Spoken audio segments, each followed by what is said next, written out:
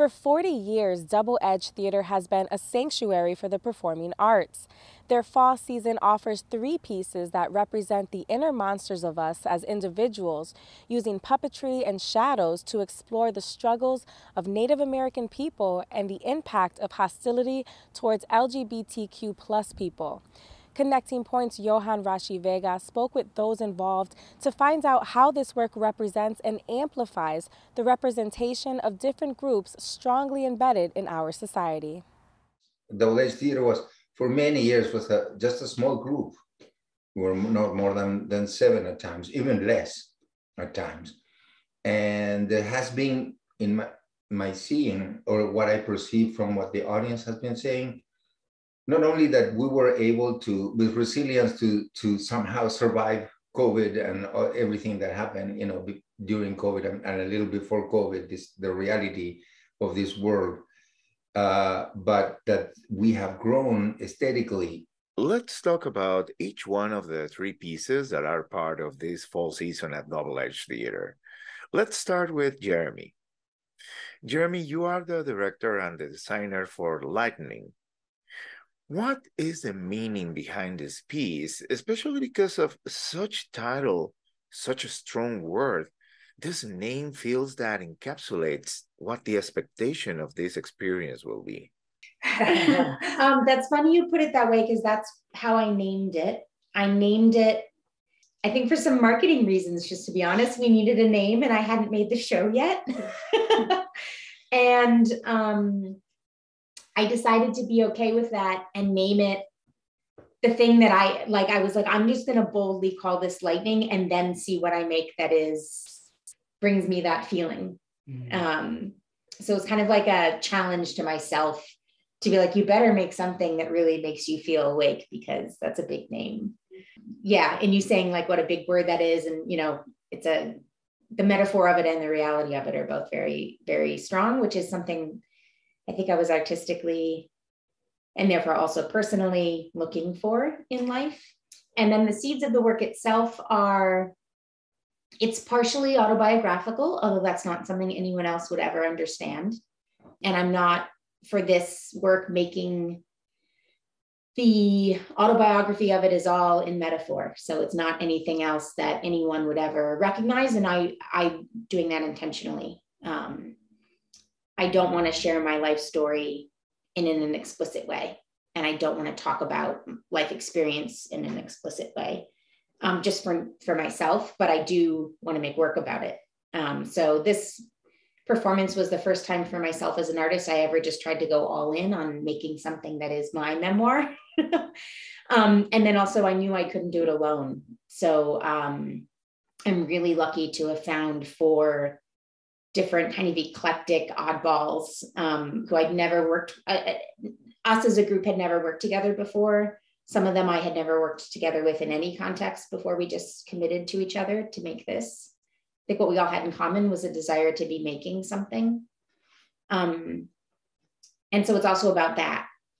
And I hope certainly that although the root of it was this kind of metaphorical autobiography about how we deal with monsters as a reality and as a metaphor in our life and internal ones, I deeply hope that they each, my favorite thing about the work is that when I hear them talking about it, they're not like Jeremy's thing, or Jeremy decided to do this part, or she suggested, like they're fully talking about their own work and their own, like each of them would have a different description of the piece. And that I hope is somehow kind of inherently in the making of it and then the DNA of it. Tomantha, let's talk about your work. The piece Something Else, along with the reading of How We Go Missing. For Something Else, you are not only the writer, but also the performer. And in this piece, we follow the story of an incarcerated Native American woman on death row as she seeks connection in her final moments. How it becomes meaningful to you as a personal experience creating something else.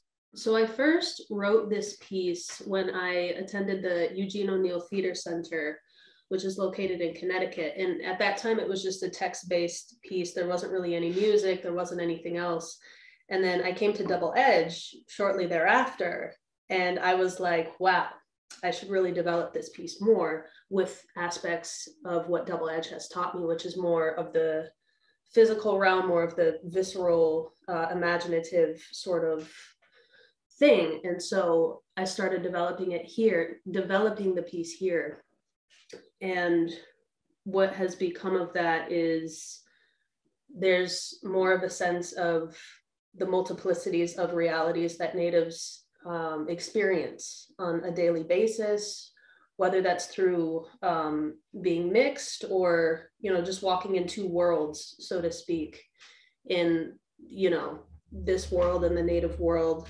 And so as we follow Lucy, she unexpectedly finds freedom through dance, through humor, through connection with the audience. There's quite a bit of audience interaction, improv type of stuff. And yeah, just basically reflecting on what it is to be Indigenous in 2022. How We Go Missing is the reading premiere of, from the Anishinaabe Theater Exchange. I'm the co-director of the ATE. And this piece is about the different ways in which Native people go missing, whether that's physically or through erasive practices, through imagery, or just erasing through, what do you call that, like curriculum in schools, that type of thing.